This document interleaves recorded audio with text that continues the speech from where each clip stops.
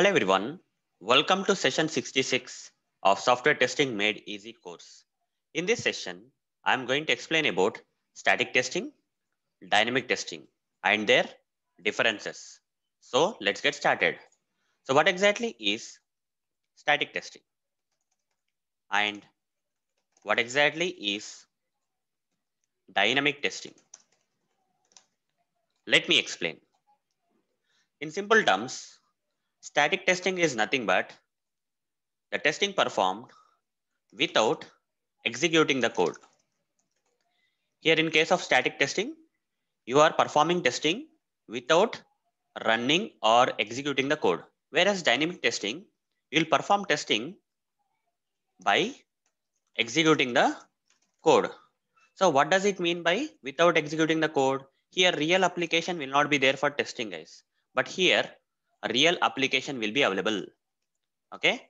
Application will be running and available for testing. For example, I open one website, web application like this. If I am performing testing here, okay, if I am performing testing on this application here by doing all this stuff, okay, so it's working, right? This application is running, guys. This application is running. That means there is some code getting executed at the backside of this application. This falls into which kind of testing, guys? Static or dynamic? It falls into dynamic testing. Okay, this is known as dynamic testing, guys, where you are executing the code for performing the testing, right? That is testing on a real application like this. The complete application, if you are testing, right, that is nothing but dynamic testing. Whereas in static testing, you will not have such kind of application running, guys. Okay, no code is executed there. That is nothing but static testing. So here, static testing falls under. Okay, static testing is nothing but a technique of verification testing, guys. It's a technique of verification testing. In the last session, I explained what is verification testing, right? Static testing falls under the verification testing, whereas dynamic testing falls under which testing, guys? It is a technique of, okay, dynamic testing is a technique of validation testing. The last session I explained about both verification testing and validation testing, where now the static testing is falling under as a technique of verification testing, whereas dynamic testing is falling under the technique of validation testing. Fine. Here no real application. Here no code will be running. So no real application will be there for testing.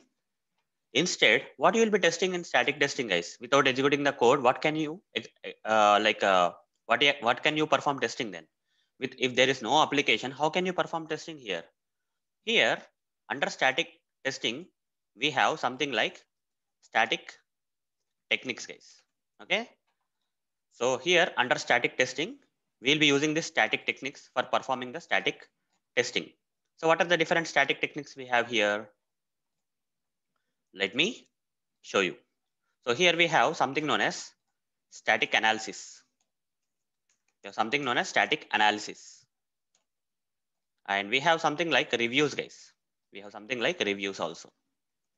We'll be performing static analysis and reviews under the static techniques. So what you will review here? Here what you will review, guys? Here you will review the documents like BRS documents, test cases, test plans, design documents, all the documents you can review, guys. Okay.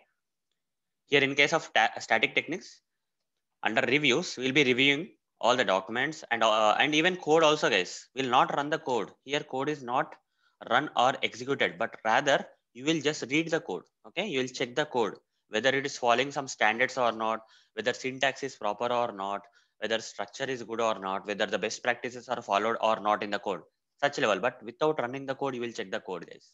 Okay. And also here you are not performing testing on a real application in case of static testing, right? Because without executing the code, the application cannot run. So here you will be only checking this reviews. Okay. You will performing the reviews by checking the documents and code without running them. And we'll also do static analysis, guys. I'll explain more about what is static analysis, what is reviews and all those stuff in the upcoming session. For now, just understand what is static testing. Without executing the code, if you are performing testing, that is called as static testing. Fine. So it falls under the technique of verification testing, and there is no real application for testing here. And the static testing techniques that are followed for performing static testing are categorized into static analysis and reviews. Under reviews, we have further other things. Okay, under reviews, we have other things, guys. So one thing is like under reviews, we have something like what we call code reviews. We have walkthroughs. A lot of stuff is there, guys. Walkthroughs. We have inspections. Reviews can be further classified into these reviews can be further classified into code reviews, walkthroughs, inspections, technical reviews, and pair programming. These are all reviews, guys. Okay, you are not running the code in any of these things. These all techniques are part of the reviews. So how can we perform static testing? We use static techniques for performing the static testing. Okay, we use static techniques for performing the static testing, and these static techniques can be categorized into static analysis and reviews. Under reviews, we have code reviews, walkthroughs, inspection, technical reviews, and pair programming. Fine. So coming to the dynamic testing, the difference between the static and dynamic testing is that here we are not executing the code, but in dynamic testing we are executing the code, and this type of testing will be performed on some real applications. Okay, and also here this particular category of testing, that is dynamic testing, is falling into the validation testing category technique. Okay, technique of validation testing is it's falling into. So what are the different types of testing that you perform generally in dynamic testing, guys? So a few examples let me give, guys. You can perform unit testing. Okay, developers generally perform unit testing where they will take a block of code, small unit of code, and they will run it with the. Okay, here you are executing the code, guys, in unit testing. That's why it falls into dynamic testing, right? They will run the small piece of code by passing some inputs and testing whether that individual unit is working fine or not. Later they will perform, developers will perform integration testing also, where they will combine the individual units into together. Okay, two or three individual units they will club together and perform testing as a whole number of units that got integrated. That is part of integration testing. This is also done by the developers. Then testers term comes where they will perform system testing, right? System testing is testing on this whole application. Okay, we are testing on the completed application. That is system testing, where you can see the UI and all those stuff, right? That is system testing. Then after system testing, we have user acceptance testing, UAT. Generally, this UAT is done by customers, and there are different varieties of UATs and all. I will explain all these things, guys. Okay, I will explain unit testing, integration testing, system testing, and UAT in detail in the upcoming sessions. Okay, this is just a topic for static testing and dynamic testing, guys. Okay, where I want to explain that static testing is performed without executing the code.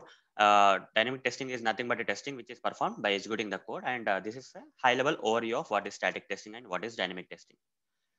So we'll cover all the other topics that are not covered in this, okay, that are mentioned but not covered in this particular topic in the upcoming sessions, guys. Okay, this and in the previous session I already covered verification and validation. So in the upcoming sessions, I will be covering all these terms like what is static analysis, what is code review, what is walkthrough, what is inspection, what is technical review, what is pair programming.